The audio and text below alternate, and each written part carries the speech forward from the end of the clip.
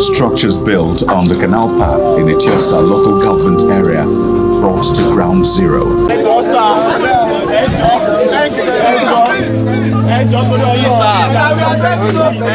I felt so pity for those houses in Lekki and in Nigeria area that was demolished just few days ago. That's why I want to tell you 5 red flags to avoid building demolition in Lagos State. Watch to the end. Thank you, and don't forget to subscribe on my YouTube channel so that you can get more. I'm here to tell you the 5 red flags that you must avoid if you don't want your property to be demolished here in Lagos State. Number 1 red flag is pipeline setback. See, don't build your house or don't buy a property whereby there is a pipeline, because government will come for you in the nearest future. Number 2 is road expansion or railway. See, if you are buying a property, especially property that face the express road, do not buy a property that is closer to the road. Ensure that the developer or the owner of the land have enough setback, because by the time the government will expand the road in the nearest 2 or 5 years to come, your property may go.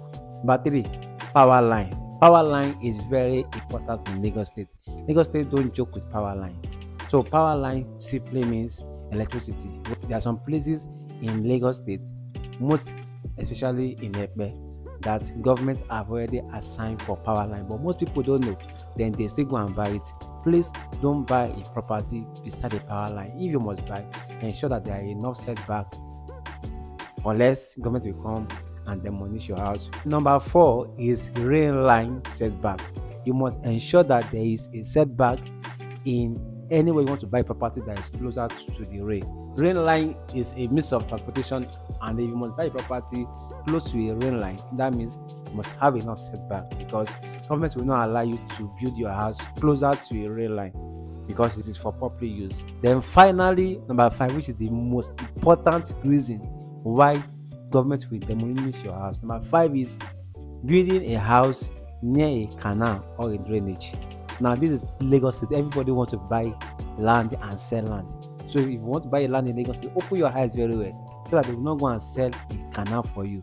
If they do, government is coming for you to destroy your house. To read more about the 5 red flags that you need to know before your house can demolish in Lagos State, go to your Chrome browser and type www.shortlandreturn.com/building. You will see the article there. Go and read it. I will put the link on the description in your video, so go and read this right now. Just 3 minutes read, you are done with it. Oh my god, how are we going to even pass? We cannot even bring car in. This is not nice. These people should even calm down.